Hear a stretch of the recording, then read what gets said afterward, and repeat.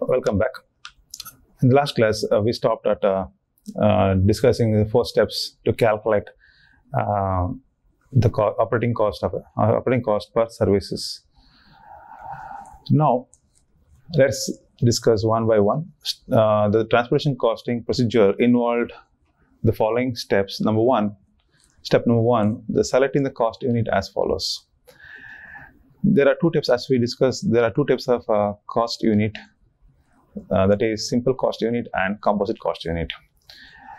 If you want to calculate what is the cost per kilometer or per passenger, then there's one single cost unit, that is kilometer or a passenger. In that case, it's called a simple cost unit. If you're clubbing 2 cost unit like ton and kilometer, per ton per kilometer, then you have to clubbing this unit, and it is called as composite cost unit.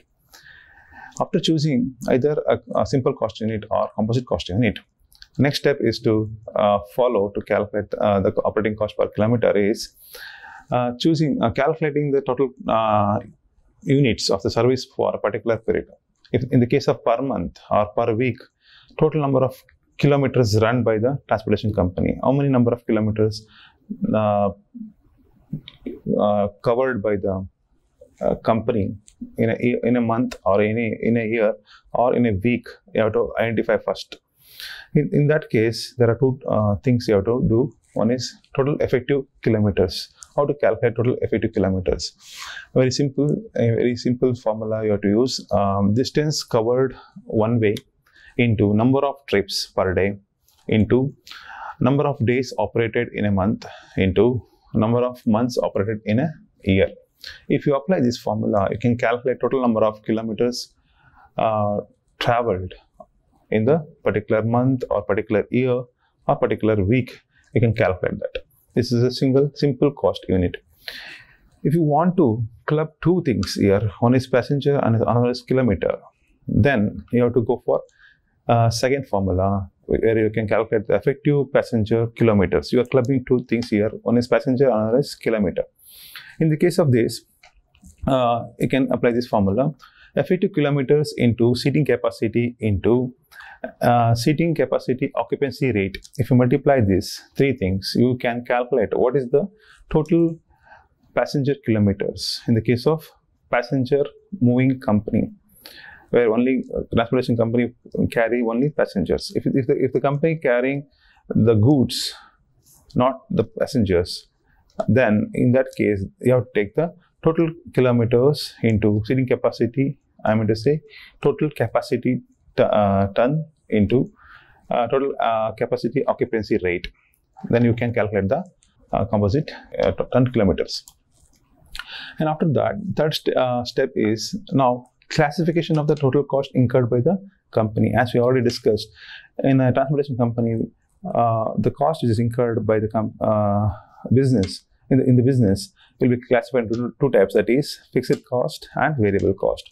In the fixed cost, what are the things are included should be categorized, should be differentiated, and you have to label it as a standing cost. That is, for example, rent, insurance, license fees, road taxes, garage rent, workshop expenses, administrative expenses, driver salary, cleaner salary, conductor's salary, supervisor salary. This all comes under the fixed cost. No matter what, whether the company runs the business or not, these are the expenses shoots up every month, no matter what, whether there is a operation or not. Whereas variable cost are those costs which are varies from one level to another level, one unit to another level. For example, this is also known as running and maintenance cost. Some of the examples for the operating cost are like petrol or diesel. If it is petrol vehicle or diesel vehicle, based on that, it will be going to incur grease, lubricant, oil, cost of a tire, tubes, and depreciation of the vehicle will all come under the maintenance, running and maintenance cost. These maintenance are incurred for repairs and maintenance of vehicle. Okay, it will be called as variable cost.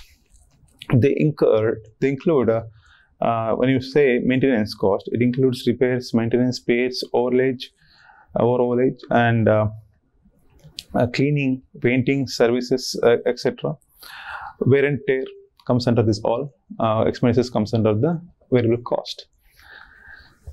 And after classification of this, now last step is to prepare the operating cost statement. When you prepare operating cost statement, it helps you to calculate the operating cost per passenger in the case of simple cost unit. If you are taking the multiple cost unit or composite cost unit, then you can calculate the operating cost per passenger per kilometer if you follow this format. So this is the format where you can prepare the operating cost statement and you can calculate the operating cost per passenger per kilometer.